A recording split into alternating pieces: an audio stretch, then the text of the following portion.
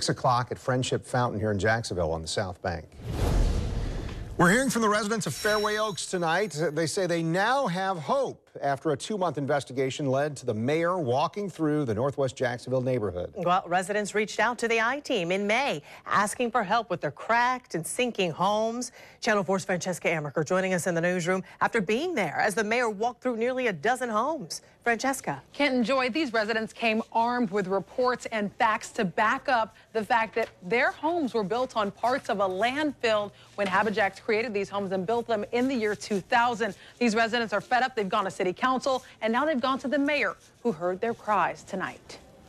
Surrounded by signs and residents who have been crying out for help for more than a decade. Living nightmare. I have had dreams that I wake up, my house is sinking in the ground. Wednesday afternoon, the residents of Fairway Oaks learned help was on the way. I was able to walk side by side with him and talk to him as we go along. Shirley Dempsey was one of the many residents who showed Mayor Lenny Curry some of the issues she has been facing after reports showed inspectors found more than 6 feet of trash under her home years ago. You see what I'm saying? Yeah. It's like it's not really concrete. From overly watered concrete to the cracking slab going from east to west in almost every home. One of the things I'm going to push and encourage is Habajaks to get over here now and get on this. Yes. And I'll circle back with you guys very shortly. Though the mayor couldn't make any promises, he did say what he saw was troubling, and he did promise to ask Habajaks to come see the issues for themselves.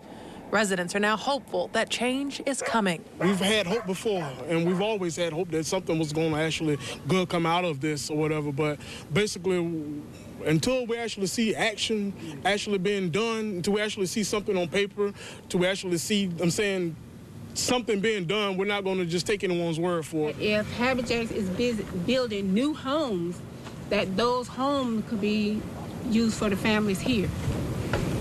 I guess every option's on the table. We've got to sit down and vet it and discuss it.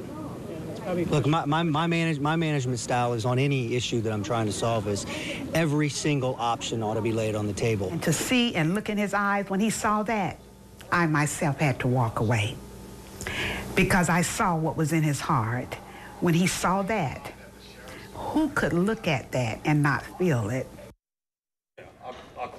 And Habajaks has been extremely forthcoming when it comes to reaching out to them. In May, we did hear from them. That's when they told us that this issue stemmed from a lack of maintenance. We haven't heard from them since then. I have made repeated calls and emails to Habajaks. Haven't heard back today. We even gave them a deadline of 4 p.m. We have not heard back from them. But again, the mayor will be speaking with the Homeowners Association President Nathaniel Borden before Friday next week. For now, reporting live, Francesca Amaker, Channel 4, the local station. Thank you, Fran. Well, when something's smoking and